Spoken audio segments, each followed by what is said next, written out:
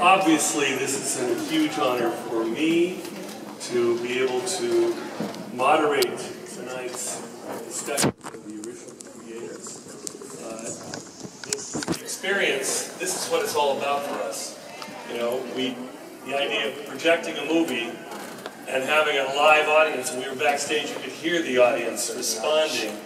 It was just fantastic. I'm going to throw it around and let everyone talk, obviously. It's really important to hear what people felt then and now. But one of the things I want to start with is that when you have a film like this that is so monumental in its impact, you know, its history, one tends to think, oh, well, it was always that way. It was this huge project in Hollywood. It was begun with all this auspicious talent, and Paramount knew what they had. When in reality, and I want to throw this to Francis, in reality, Paramount bought The Godfather. They'd had a horrible experience, a huge loser, called The Brotherhood, starring Kirk Douglas a few years before, and they didn't believe that mafia movies were going to work. So they literally had the idea that this would be a quickie, low-budget movie that they could put out to take advantage of the bestseller nature of The Godfather, but they didn't want to make a commitment. So when they first started to adapt it, they wanted to make it a contemporary film set in the 70s. And they did a script, and that didn't work. And then they finally started to say, well, what can we do to make this cheap and fast? In fact, the way it was described is cheap, dirty, and quick. And they were, this is the thing that's interesting, we're looking at this august group of people, but Francis Coppola was an independent filmmaker who had made The Rain People, which was a low-budget movie. Al Ruddy and Ray Fredrickson had made a film called Little Fawcett, Doug Halsey, which their claim to fame was they came in under budget and under $1 million, and that's why Paramount chose them. And I think that this is important to understand, that sometimes, all the time, Hollywood's looking at, they're usually wrong. In this instance, thank God they were. But I want to throw it to Francis, because he's got a fantastic piece about his notebook. In his notebook, he talked about one day in 1969 where 3 things happened in his life that changed it. Francis?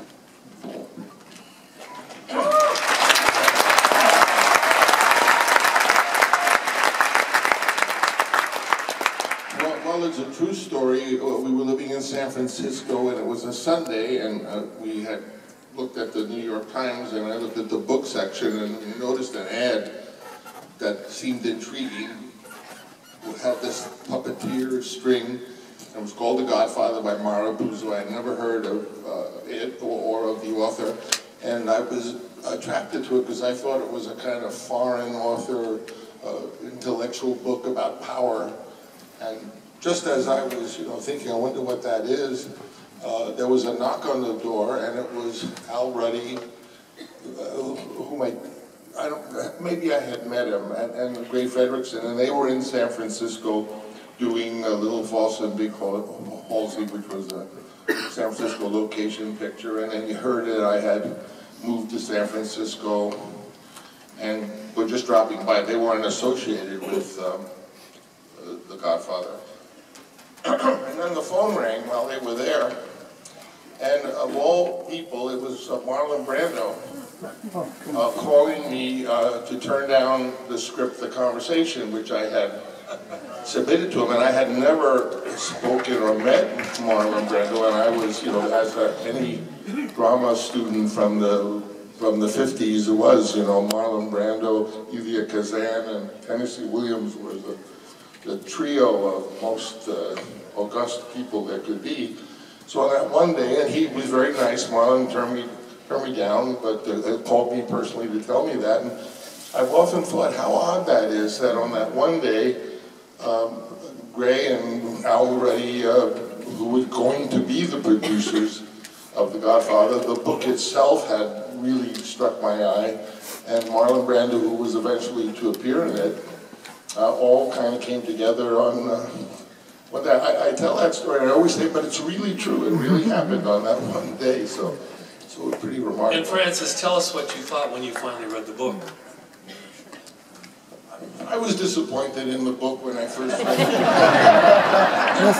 It was very long. I don't know if any of you have read the book, but if you remember, much of the book, maybe a third or a quarter of it was about Lucy Mancini's anatomy. You haven't read the book. And I thought the book was a little bit of on the first reading, I thought it was a little bit of a pot boiler. May I say, just since I'm here with all these, many of the folks here I haven't seen recently, but I'd like to just thank those who aren't here anymore. Johnny Casal, Alan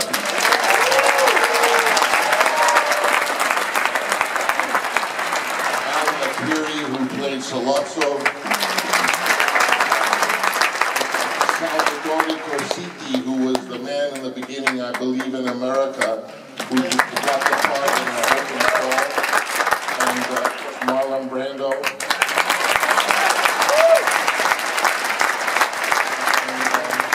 I'm sure there are a couple of others, and certainly in part two.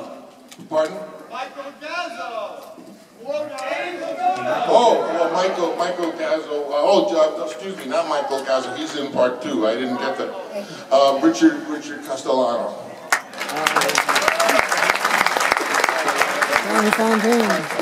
But also let me very briefly thank some people who were very importantly involved in this movie, starting on the production end, certainly Al Reddy and Gray Fredrickson, Bob Evans.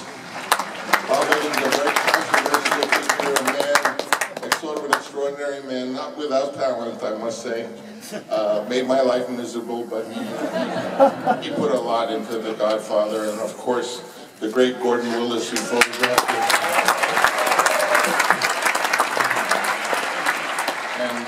And Dean Tavaleris, the production designer. Diane Johnson, who did the costumes, and Nino Rota, who wrote the music. Many other people, but I wanted to just mention those folks who were so important to do with this film. I think that one of the things that we should start with, this august group here all went on to other work. This is the beginnings of their careers. And if you think about it, it was an extraordinary coming together of talent, acting talent. And of course, Fred Roos, who was your partner for a long time and casting director. Definitely, he should be mentioned with those others I just mentioned, who is Fred Roos, who was the director and casting. Yeah. But I think that this is an opportunity to have everybody here on stage will begin by just talking about how this project came to them. Now, Bob, we'll wait for him because he's in two. But he was waiting in the wings. But he auditioned for the first one. Well, that's the point we're going to make. Francis, I think in this instance, we're going to let each of these people talk about where they go. And then if you want to chime in about, because there's two factors here. There's the actor, and in this instance, it's the beginning of their career. So no one is really knocking at the door. Remember that most waiters and bartenders and waitresses that you go to see in New York, if you go into a place and you say, what do you do? They say, I'm an actor. They say, well, how do you pay your rent? Well, I'm paying my rent right now.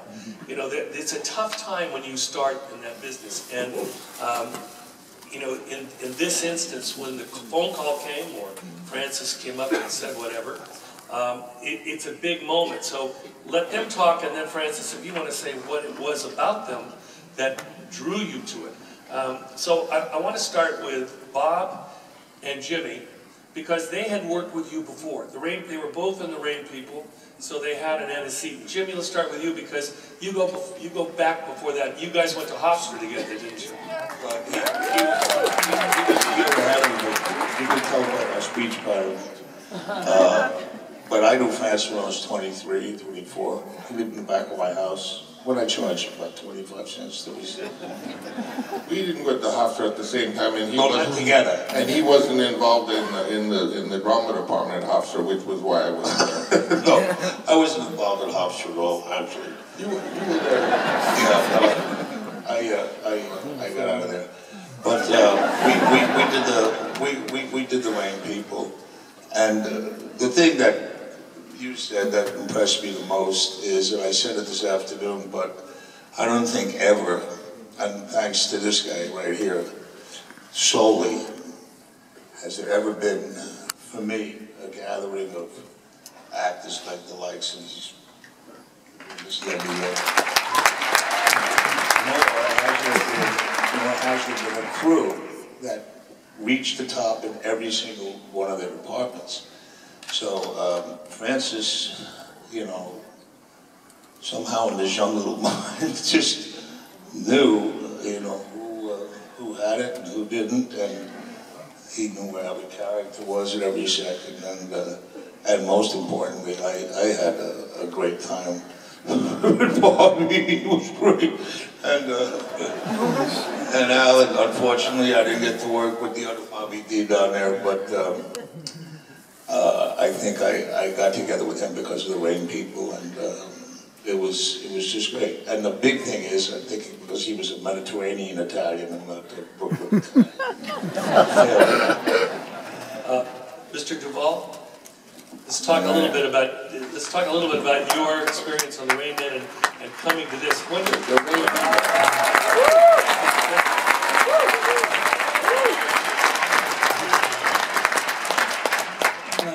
well, I was in the Rain People, but I was only in the Rain People because somebody else got fired.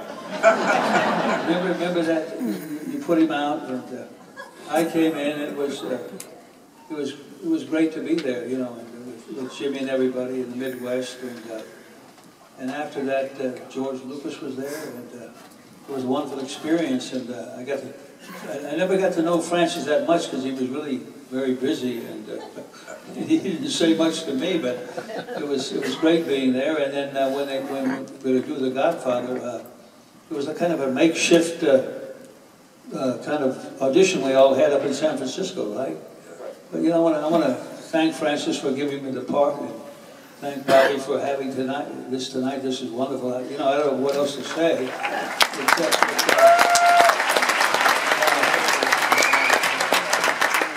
we had a great time working together in The Godfather, and Brando particularly liked Jimmy Cann because Jimmy could be pretty funny. And when Jimmy would tell a joke, it would take Brando like 3 seconds to get it, then he'd go,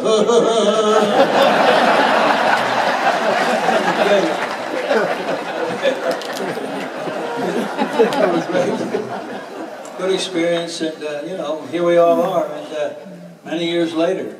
But I want to thank Francis for giving me the part. It was kind of a catalyst to my career, you know. Between him and Horton Foote, you know, there were two people that really helped my career. So.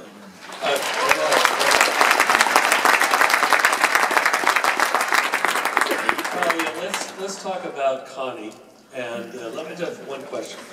Did you? She's phenomenal. Your brother is doing this film. Did you know about the part and say, "Hey, I want that," or did he come to you and say, "Hey, I got something for you"? Tell the truth. I asked for an audition, and I was in that same place that you were in, that downstairs place. You were there, we're all sitting there. I asked for an audition. It was tough for me, and it was tougher for my brother. Honestly, we talked about this, didn't we, Bob, this morning, that, you know, during that first Godfather, for a few weeks, your job as the director was up for grabs. And the last thing he needed was a sister who couldn't figure out what a mark was. You know, and I think one of my first scenes, I walked into the camera and knocked it down. I did that. It was Marlon Brando who said, "It's okay." But I mean, I have to tell you, it wasn't easy, and you didn't need me to be there, but you were very kind, and thank you.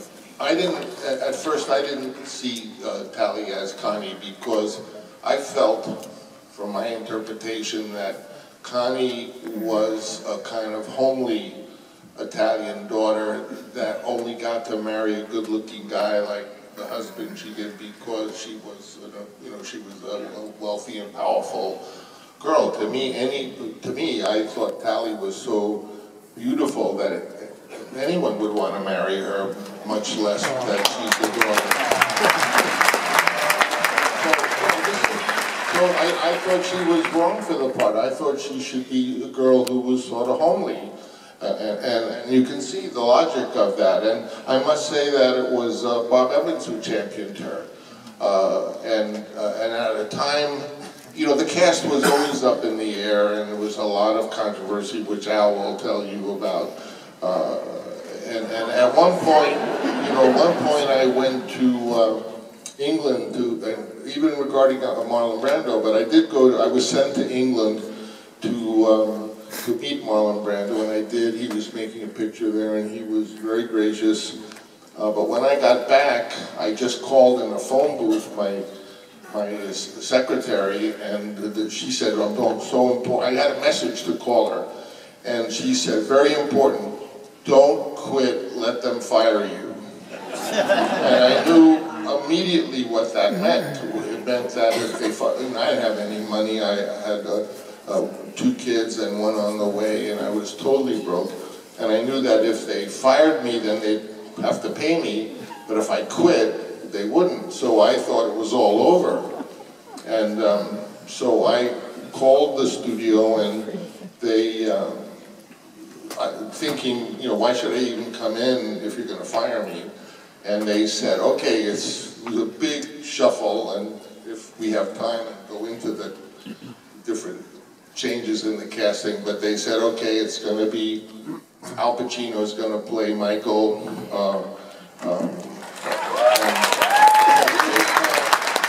Keaton is going to play Sonny, and you were never a doubt about it. You were always 100% agreed upon after the range in my mind, but also I didn't get any static about you. And Talia will play Connie, and I had sort of felt as long as I'm going to get fired, probably my sister should at least get the chance. You see, those are very. Like for you, to have me when all of that was. No, once we did it and rehearsed it, then I could see that you were working really well. But that's that's good. I'm gonna Al. I'm saving you for last. Let's go to Diane.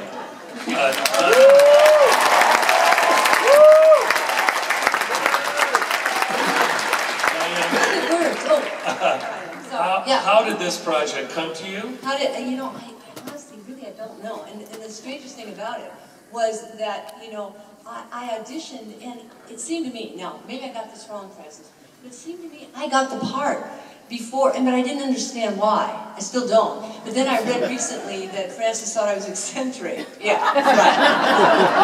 It wasn't wrong, but then really, it was really interesting because it seemed to me like I auditioned with several other potential Michaels. Am I right? I saw you auditioned with 100 Michaels. Didn't I? Yeah. But I had seen you and Richard Castellano in Lovers and Other Strangers. Oh my God. And that's what yeah. And from that picture, I thought you would be an excellent. Oh, you did? Okay, yeah. And to say you were eccentric, that's not entirely. But what it was is Kay was written as this New England wasp in the book and everything, and she was pretty straight. And I felt, how could I give her? How could she have the interest and something beyond being a beautiful